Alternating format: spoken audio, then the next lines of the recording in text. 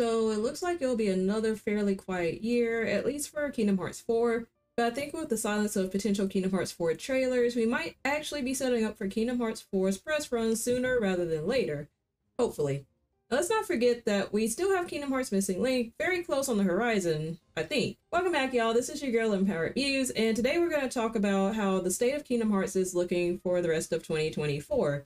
So I think quite a lot of us were expecting some news or updates specifically for Kingdom Hearts 4 this year, especially because Final Fantasy VII Rebirth released within the first quarter of this calendar year. And I think that a lot of people were expecting to have Kingdom Hearts Missing Link in their hands by this time this year. But if we're taking a realistic look on just when we might see another Kingdom Hearts 4 trailer, I'm guessing we might not see one until either the Game Awards later this year or at the end of this year, or starting next year in early spring. And this is essentially based on what all occurred this summer so far. We got a somewhat last-minute deconfirmation from Jeff Keighley that there wouldn't be a Kingdom Hearts 4 trailer at the Summer Game Fest this year. And honestly, I think Summer Game Fest would have been an optimal time to release a new Kingdom Hearts 4 trailer, since it would essentially fall in line with how Square released the Final Fantasy VII Rebirth trailer the year before to kick off Rebirth's promotion cycle. But honestly, I wanted to wait a bit before making this video to see if there would be any hint or news at Disney's D23 Expo this year, since historically there have been Kingdom Hearts trailers released at D23. And while there was a gaming showcase during that weekend, it essentially revolved around new Disney skins in Fortnite. So basically, both Summer Game Fest and Disney's D23 came up with duds for both Kingdom Hearts 4 and Missing Link for those of us who were expecting news this summer. So that said, I'm not really expecting Kingdom Hearts 4 to show up at the Tokyo Game Show this year. Maybe a little something for Missing Link if we still haven't gotten updates by then, but also the Kingdom Hearts franchise and fan base is quite large and has gotten even larger since the Kingdom Hearts series was released on Steam this summer. So it's also not out of the realm of possibility that we get some type of trailer or update or announcement on what seems to be a random day from the Kingdom Hearts promotional accounts. And overall, this again is what I think is basically commentary on the state of game development at this point in time. Kingdom Hearts 4 will likely be quite a large game with at least 30-ish hours of gameplay, but the world building and assets for the Lost Master arc will likely add a bit more time to Kingdom Hearts 4's development time. And the same can be said for Missing Link. We likely haven't seen much since the soft pre-registration coming soon announcement on its page, because the mobile game is not only a new story with the OG Scala at Kylam being built, but it's also an action RPG with a GPS function. Not to mention the characters and assets to Missing Link are developed on a 3D plane as opposed to a 2D animated plane. So we're very much still sitting in the let the devs cook phase, at least until they feel ready to release updates and or a fresh new trailer with the appropriate timing.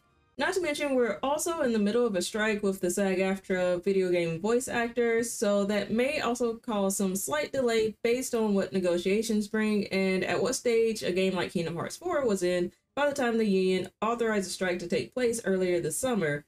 But all of that said, we hopefully won't be sitting in this phase for too much longer. And this is mainly because Kingdom Hearts 4 might be slated to be the next AAA game to be released by Square Enix.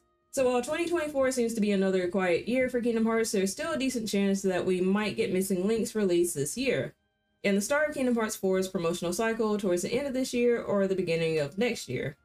This would actually bring the development cycle for Kingdom Hearts 4 up to 7 years if it is the case that the dev team started working on Kingdom Hearts 4 in 2019, shortly after Kingdom Hearts 3's release, and plans to release the game at some point in 2026. Additionally, with Kingdom Hearts 4 being the beginning of an entirely new arc, the Lost Master arc, this probably took a bit more time for Kingdom Hearts 4's development cycle, depending on just how much of the Lost Master arc Director Nomura aimed to write by the time the first teaser trailer was released, and by the time he and the team might have planned to release Kingdom Hearts 4 as the next numbered title. So what I'm guessing is that the initial release for Kingdom Hearts 4 will take a bit longer from announcement to release than what we're used to, but the release for the games after Kingdom Hearts 4 won't take as long because they've at least already been written and possibly had some sort of skeleton development by the time Kingdom Hearts 4's release. That said, I think there's a fairly good chance that we'll see Kingdom Hearts 4's promotional cycle in 2025 for a potential release date of early to mid 2026. But of course, this is all dependent on potential delays, especially with the SAG-AFTRA voice actor strike and pending gratification, as well as other potential scheduling conflicts that may come up. So overall, I don't think we'll have to wait for Kingdom Hearts 4 that much longer, but I do think that the dev team needs a little more time to really cook and produce a great start to the Lost Master arc.